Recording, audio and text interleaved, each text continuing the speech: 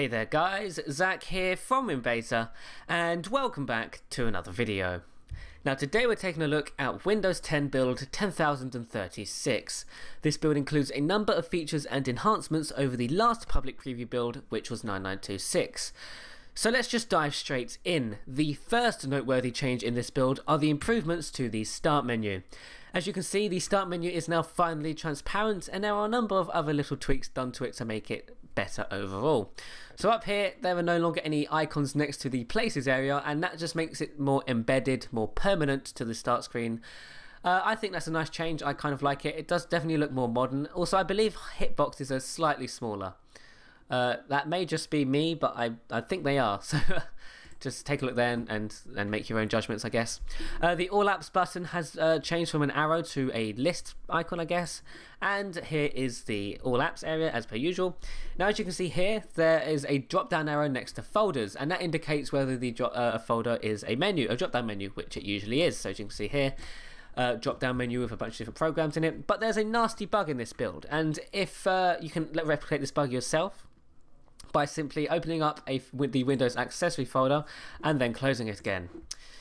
The start menu crashes, and I don't know why. I believe it's got something to do with the amount of programs in a folder, I guess. I'm not entirely sure, but it does entirely crash, and it takes a few minutes for it to come back. But yes, that's one of the nasty bugs in this build, of a few which make this build kind of unstable, so keep that in mind. This is pre-release software and does not represent the final product. Now up next is Task View, and Task View has received a major update. It has a new user interface, which is fairly nice. And down at the bottom, your desktops are numbered. Now in this build there's a weird bug which the desktops do not display the desktop background. No idea why, but it's just a bug, I guess. So again, pre-release software, does not represent the final product, etc, etc. Now the behavior of Task View has changed in this build. You can now use desktops like you would expect to use desktops. So if I move to desktop 1, the file explorer that I just opened is no longer open, and if I click on it here, it'll open a new instance. This is different from 9926, as in 9926 your application stayed open on the taskbar regardless of whatever desktop you were running. So that's finally changed. You can change this behavior back to the way it was in 9926 if you wish, but I think most people are going to like this new change done to Task View. Furthermore, you can finally move windows between desktops. So if I move this file explorer to desktop 3, you'll see it pops into desktop 3 and I can use it there as well, which is pretty cool. So Task View is definitely shaping up to be a great multi-desktop tool, and something many people, I believe, will use.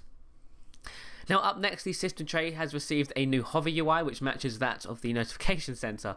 Now this was a small thing in 9926, but everybody complained at the fact that the notification center had a different hover or highlight UI compared to the rest of the system tray. In this build it shares the same highlight UI or hover UI depending on what you call it, which is all fine and dandy. Also, the Windows Defender program now has a wireframe icon in the system tray, and if you double click it, it will just open up Windows Defender. This program hasn't really been updated. It may get updated in the future. I have no idea. But speaking of Windows Defender, it now has a bunch of settings in the PC settings app. So if we go down to Windows Defender here, there are a number of different switches you can enable, you can add exclusions, and so on, which is fairly nice. Also in this build, there is a new flyout, and this is a new Windows 10 flyout. So as you can see here, you get your Wi-Fi list, you get your internet connection, and so on. This does work, it's not broken, although it isn't finished. So again, pre-release software. Enter my network key, so it all works like you would expect and is all great. So it no longer opens up the settings app, and if you want to get to the settings app, just click network settings and it'll open up the settings app for you. Now going back into settings, there are a few different changes in this app. As you can see, that I'm sure the highlight's different here. I believe the highlight's different here, which is fairly nice. And if we go into the multitasking area, this is where you can change your task view behavior. And in the display area, you can see here that everything now has the new sort of toggle UI. And I think it's just a bit more streamlined really in this area, which is fairly nice. Windows Insider, I don't know if this is new. I believe this is new. Your progress, you now have progress. And yeah, so you can now track your progress, and you may even get rewards. I'm not entirely sure. So you can see the missions. Let's complete a mission. Let's complete. What can we do? Quick actions in the notification. Done. Very useful. Submit. Let's see what happens there. Give us more feedback. They want so much feedback. Right, let's see. Did that do anything? Maybe. It's loading. It takes a while.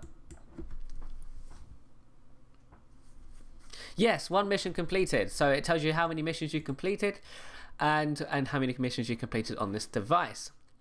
And it also tells you your most upvoted feedback, which is fantastic as well. So I didn't know that. This is all. I'm sure this is new. I haven't seen this before. So there you go. Let's do this as well. How do you think of this build? It's awesome, but slightly buggy. So let's see what they say. I know that's not really feedback. I'm sorry, Microsoft, but I know my feedback's not helping you out right now. I just need to finish this video. Now the start button is also smaller. I have no idea why. It just is. Smaller, and yeah, it's just smaller. There's not much else to say about it. The icons on the taskbar are slightly smaller as well. And speaking of icons on the taskbar, the thumbnail preview is now black or darker grey. It looks nice. It's very modern. I like that. And of course, it shares the same sort of essence as that of Task View, which is fairly nice. So there you have it, guys. That's a quick look at Windows 10 build 10,036. Thanks so much for watching, and I shall see you in the next one. Bye bye.